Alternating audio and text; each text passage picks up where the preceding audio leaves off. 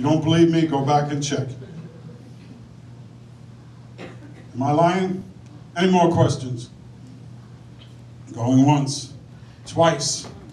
I'm out of here. Come on. Yes, sir. I got a question. Yes, brother. Why do you think kind of stuff? Why do you think they're teaching this thing to the women to be prostitutes and all that kind of stuff? What benefit is it to these 100 families?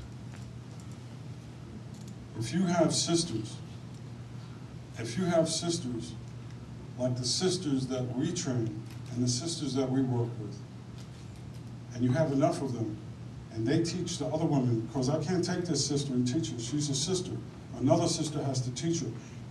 But I can train her, and she can teach her, and she can teach her, and Raquel knows. We cannot be defeated if our women cannot be defeated.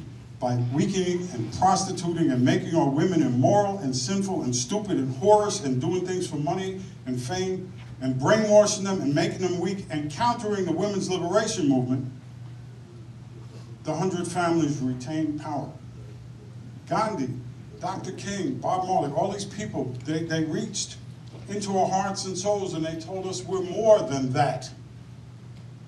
More shall be expected of us. I have certain gifts. I share those gifts.